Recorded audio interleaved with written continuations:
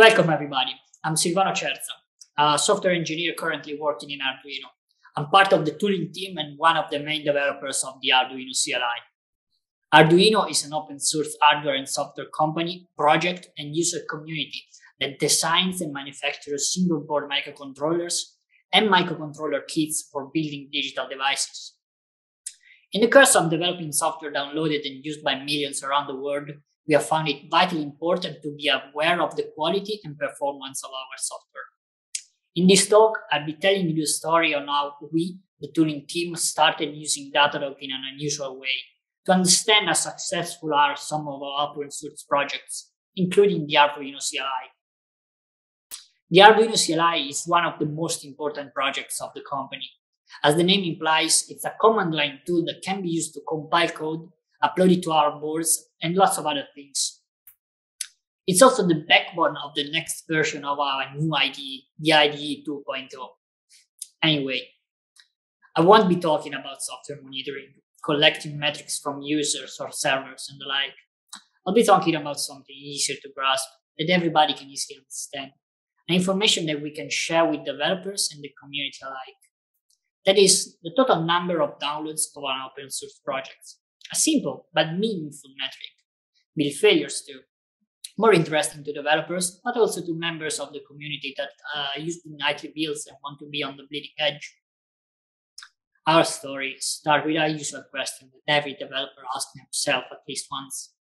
How do I know people are using my software? The first thing that comes to mind is adding metrics to it.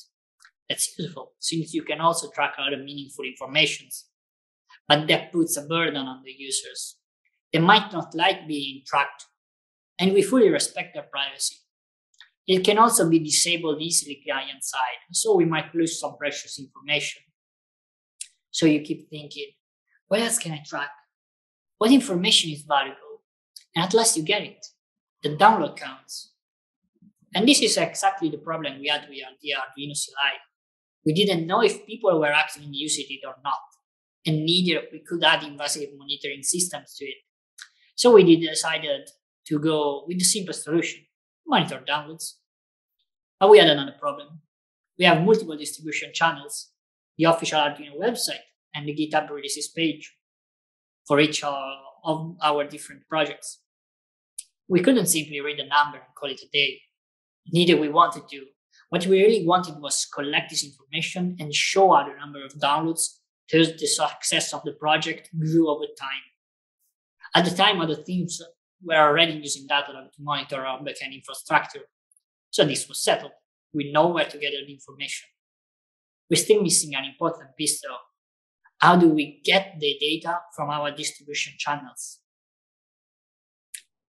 And this is when the Datadog GitHub action comes into play. That's been created by Massimiliano Pippi, bless his heart, and thanks so much.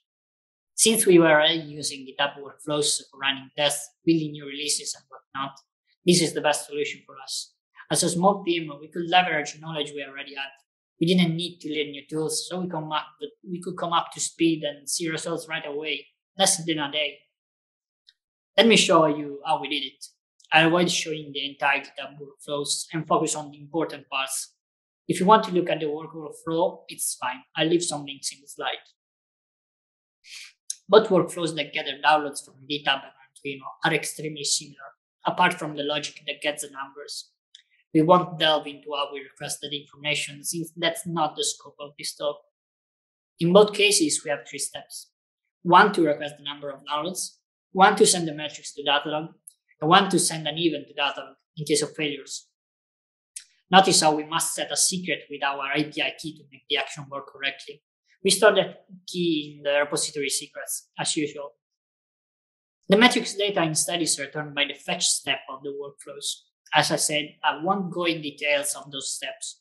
Just know that the output of the step is a string containing a JSON array with the download counts for each released asset. And that's it, you're done. You're getting download now.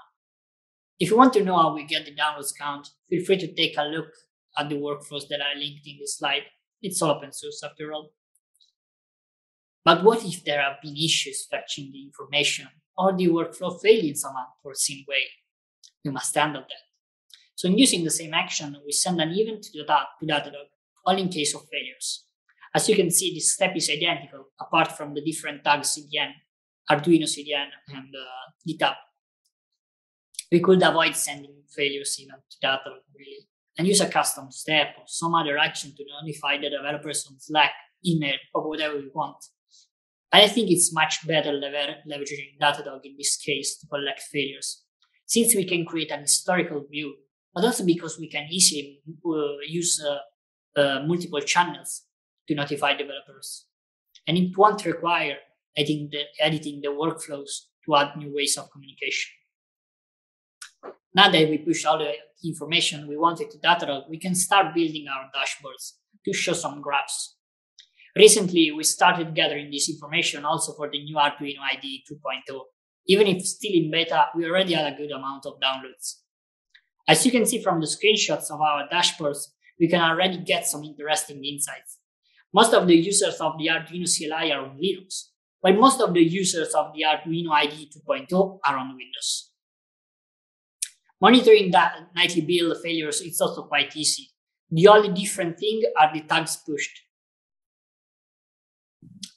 And here are both monitors for nightly and stats collection failures. Right now, they're all green, so we're more than happy. And this is the end of our story. On how a small team like us solved our need for information. Or is it? In reality, I think this is a never-ending story. We're still evolving this system, and there's lots of space for improvement, more information to gather and understand.